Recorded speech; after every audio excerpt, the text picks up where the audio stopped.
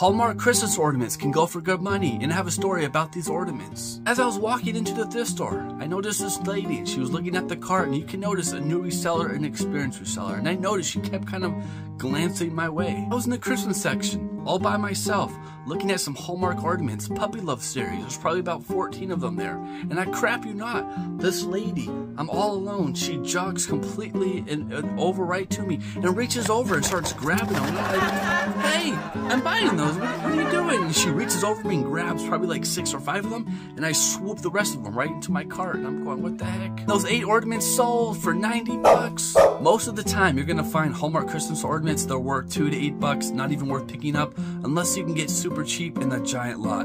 But the Hallmark ornaments to look out for are the 50 bucks and over ones, and there's a bunch of them. Like in this puppy series, there's one with this guy right there that goes for over 100 bucks. Some Hallmark ornaments can go for crazy money. Here's a few examples. Hard to find, but some can go up to 1,000 bucks or more.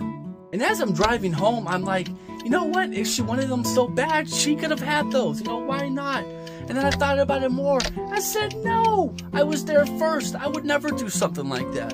If I saw another reseller score, I would say, hey, nice score. Good job, buddy. And move on. I wouldn't go over there and reach over them. And I'm like, don't do that, lady. Don't be that kind of reseller. Has something like that happened to you? Let me know in the comments. Have you had a crazy experience at a thrift store? Good luck out there.